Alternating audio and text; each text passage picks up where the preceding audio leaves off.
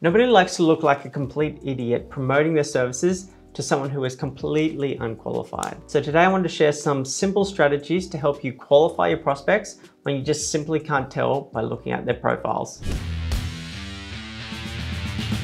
All right, let's launch straight into it. So when we're trying to qualify prospects on LinkedIn, there's obviously the primary method that we're going to be using is by targeting. So if we go onto LinkedIn just real quickly, you head into Sales Navigator, we build a search, and we're going to qualify as much as possible by getting the targeting right. We're looking at things like industry. You can do some cool things even by looking at the types of technologies companies use. If you look at their account search, I've done countless videos on targeting and how to complete tutorials on how to use Sales Navigator, LinkedIn Free Search.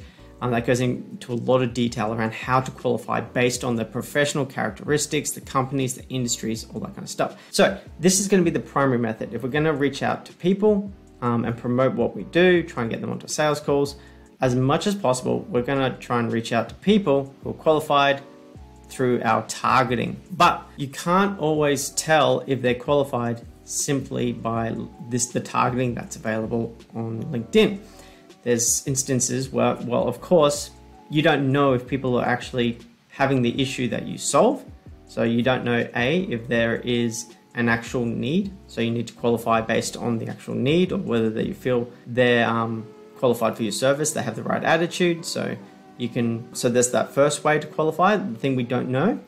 And the other one where people really struggle is where you need to classify them further depending on, like, let's say, for example, you sell something to a service to someone who uses a software platform, let's say Xero, but you can't tell through LinkedIn whether or not they're using Xero. And so you need to find out whether they use Xero, whether they use a different platform, or whether they're using nothing at all, which is going to determine which next message you send to classify them further and to tell you what thing you're going to promote or what thing you're going to suggest. So there's a couple of strategies I wanted to share, things that we use to help us limit the number of responses, make sure that we're not coming across as idiots on LinkedIn, and going to help us qualify further. And then in a way that helps us direct that quickly to a phone call as well. So one thing we use is to qualify need is, rather than saying, hey, this is what we do, book a call with us, we try not to tell people to book a call with us until we know they're qualified. So we say things like, obviously the connection message tells us people what we do, what we're good at, we have the money back guarantee, we're in lead gen, if it's of interest, connect. And then when we connect, we say, rather than sending unwanted messages, is this something that's of interest? And that's it. And then yes, okay, yes, well, if it's of interest, how about this? How about that? Do you want to jump on a call? So that's one simple strategy to qualify if there's the actual need. But where people, like I said, most people struggle with qualifying, if they're using certain software or, that's it. Well, that's probably the key example. So I want to share one way that you can ask probing or qualifying questions, and then depending on the question answer, you can then direct that through to a call. So here's a bit of a structure we use. Lots of blanks, obviously. So, hi John, thanks for connecting. Let me know if I can assist in way. My name's Ryan, and this is what we're specialized in. So I've done lots of videos on how to structure these messages. This isn't about that. This is around the actual probing question component.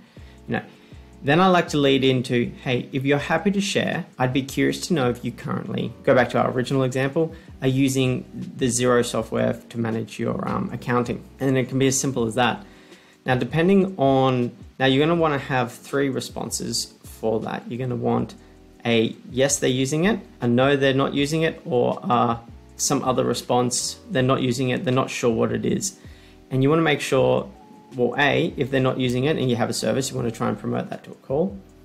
If they're not using it and you still feel you can help them by suggesting they use it and you want to direct it to a call, you can. If not, then just say no worries, thank you for sharing, greatly appreciated. And same with the other one. But if all 3 answers could still be potential clients, but just has a different way you suggest and promote that to a call, then this is how you go about that. So first one is they're using the thing, or they use that service, or they use that product. Oh, great to hear, John. That's definitely what we would recommend. Haha, you don't have to say it like that, but that just to have a bit of character helps. How do you find the platform? I've been working with this platform for this many years and I still am learning useful, amazing things. Would you be open to a virtual meeting, a coffee? It'd be great to show you some of the new useful features we've used to help other companies like yourself. No obligation, of course. So if we just sent that message initially before we even knew if they had it, we'd look like an idiot. So ask that probing question, get the answer, and then we can promote it. Let's say they're not using the software that we asked about. Thanks for sharing. How do you find operating without Xero or accounting software or whatever it is? Would you be open to a quick virtual coffee or a chat sometime? It'd be great to share some ideas that we've used to help other companies like you, set up this software, save time, promote the actual value. And then the other response is they're using some other type of software, some other type of service to what you suggested, or they're just not sure what you're talking about. All right, thanks for sharing, John. How do you find the thing that you're using? Would you be open to a quick coffee or a virtual chat? It'd be great to share some ideas we've used to help other companies like yours by using the thing that you use. No obligation. Let me know if you're interested. So you can see we have a response depending on each of the different ways people answer. And this is very general because it really depends, but this will help you further qualify your prospects.